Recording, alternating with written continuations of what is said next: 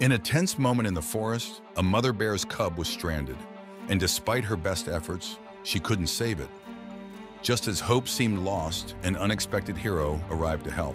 Before we embark on this captivating journey, we kindly invite you to show your support by engaging with our content. Please consider giving this video a thumbs up, subscribing to our channel, and leaving a thoughtful comment stating, "I've subscribed." Additionally, if you find this story as inspiring as we do, don't forget to share it with your loved ones. Your support means the world to us. Pre-dawn mist clung to the pines as the all-season pros, a team of seasoned climbers led by Elliot, threaded through the virgin mountain forest. Their sights were set on the highest peaks, but fate had a different ascent planned. A deafening roar shattered the stillness, echoing through the valley like a primal scream. This wasn't a territorial bark, but a desperate plea. The climbers froze, hearts pounding in unison. They knew help was needed. Elliot wasted no time. With a flick of his hand, he directed the team towards the source of the sound. Years of experience propelled them through the dense undergrowth, their movements honed to precision. The roar originated from Widow's Peak, infamous for its treacherous cliffs and chilling local legends. As they neared the precipice, the scene unfolded. A distraught bear paced a narrow ledge, the source of the heart-wrenching cries. Below, a small cub clung precariously, whimpering as it attempted to scramble upwards. The mother clawed desperately at the rock face, her paws inches from her baby, but just out of reach.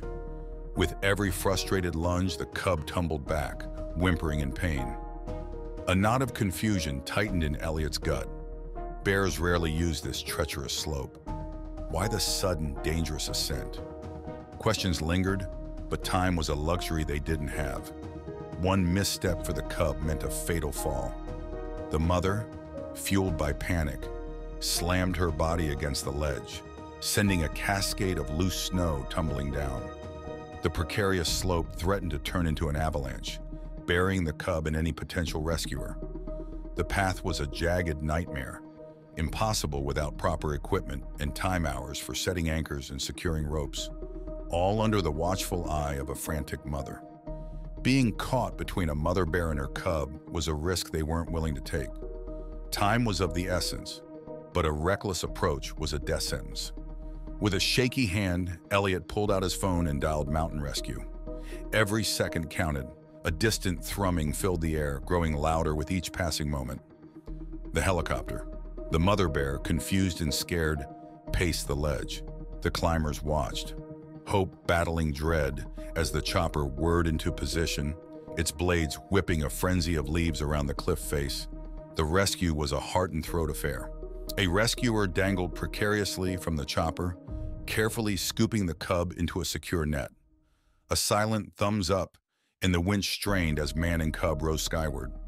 The mother bear roared in fury, watching her cub snatched away by the metal bird. Pacing the ledge, she dislodged more snow, triggering a mini avalanche that thankfully missed the distant climbers. On board the chopper, the team assessed the cub. Battered and bleeding from its rocky descent, it whimpered in pain. A rescuer tended to the wounds, applying ointment to prevent infection. Back at the ledge, the rescuer descended again, cradling the cub. The mother reared, stretching her arms high in a primal plea. In a surreal moment, man and bear met, the cub returning to its mother's warm embrace. Relief washed over the climbers as they witnessed the reunion. A gentle nuzzle replaced the bear's ferocious roars, her guttural growls transforming into soft murmurs. But their celebration was short-lived. With a sharp eye, Maya spotted a troubling detail: poacher markings on a nearby tree. A horrifying realization dawned. The desperate climb, the treacherous slope, the mother bear had been fleeing poachers. This path, a suicidal climb for most, was her last refuge. The helicopter may have saved the cub, but it had inadvertently exposed their location. The poachers were now aware of the mother bear's den. The wildlife they just saved was now under renewed threat. Their mountain climb had become a fight for survival. Enraged, the climbers pushed deeper into the forest, searching for any sign of poacher activity. Led by Elliot, they followed a newly discovered trail, a path fraught with danger, both natural and human-made. The forest closed in, sunlight filtering through a dense canopy, casting long shadows that played tricks on their eyes. A sudden rustle in the undergrowth sent chills down their spines, hands instinctively reaching for non-existent weapons. But it was only a flash of red fur, a curious fox disappearing into the bushes. They emerged into a clearing, the sight before them chilling them to the bone. Signs of poachers were everywhere, a smoldering fire, scattered supplies, and a map marking designated zones.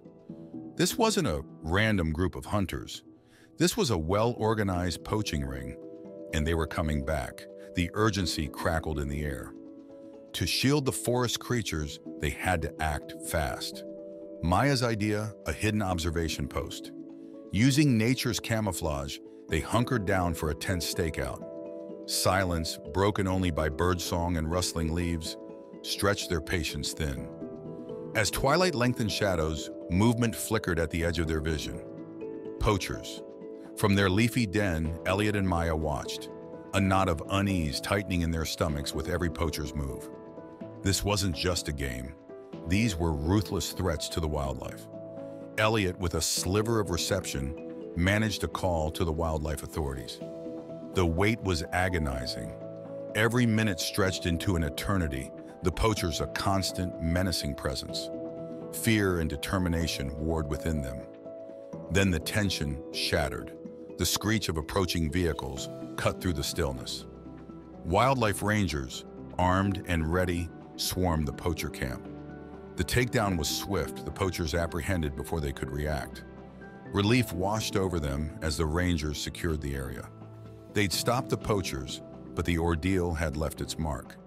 Exhausted, both physically and emotionally, they debriefed with the rangers. But their mission wasn't over. Now aware of the forest's dark underbelly, Elliot decided they couldn't leave. Helping the rangers set up long-term protection measures became their new focus. Exhaustion finally claimed Cole and Gabriel, who crashed into their tents as night painted the sky with stars. Maya, the eternal photographer, lingered, adjusting her camera for the sunrise, a legendary sight in these parts. Lost in the viewfinder, she initially missed the flicker of light and the unnatural hum that pierced the forest symphony. Unease prickled her skin. Following her instincts, she tiptoed away, heart hammering. As her eyes adjusted, a scene ripped from a bad movie unfolded. Armed figures, clad in mismatched military garb, moved with practiced silence. They were headed straight for the camp. Panic surged. Maya raced back to wake Cole, but he slept soundly. Time was a luxury they didn't have. She sprinted to Elliot's tent, a frantic touch his only wake-up call. One look at Maya's terror-stricken face told Elliot everything. They vanished into the shadows as the campsite erupted in harsh flashlight beams. Hidden, they watched as the group, led by a tough-looking man named Blackball, stormed the camp. He barked questions about the missing group, accusing them of interfering with his operations. With a cold command, Blackball's men bound Cole and Gabriel. The camp descended into chaos. Tents and gear went up in flames, a brutal act of revenge. From the darkness, Elliot and Maya watched, a new nightmare unfolding. What began as a fight against poachers had morphed into a hostage crisis.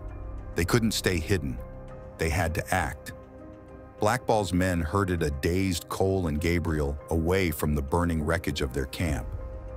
Following at a safe distance, Elliot and Maya weaved through the undergrowth, their hearts pounding a frantic rhythm. Hours bled into night as they tailed the kidnappers. The trek led them to a site neither expected, a sprawling, hidden settlement deep within the forest. It was a chilling sign of the poachers' extensive operation.